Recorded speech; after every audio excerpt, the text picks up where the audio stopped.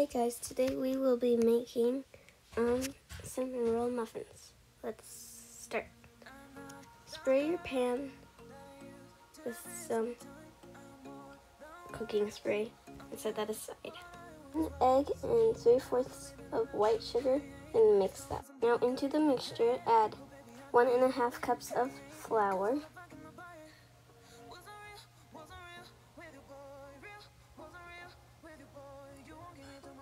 1 teaspoon of vanilla, 1/4 teaspoon of ground nutmeg, 2 teaspoons of baking powder, 3/4 cup of milk, and then 1/4 cup of melted butter.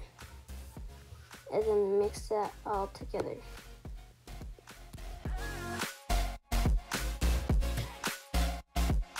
Preheat oven to 350. Place the batter into your muffin pan and in a small saucepan we want to put 3 tablespoons of butter and then wait till that melts. And add 1/2 cup of brown sugar and a teaspoon of cinnamon and mix until thick. Now with a spoon, place your cinnamon swirl on top of the muffins.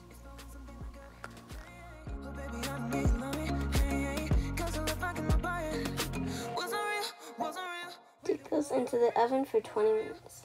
Now we're going to make the glaze. Add 1 cup of powdered sugar, 1/4 teaspoon of vanilla, and 2 tablespoons of milk. And then whisk that until there's no lumps. Once your muffins are cooled down, drizzle the glaze on top of them with a spoon.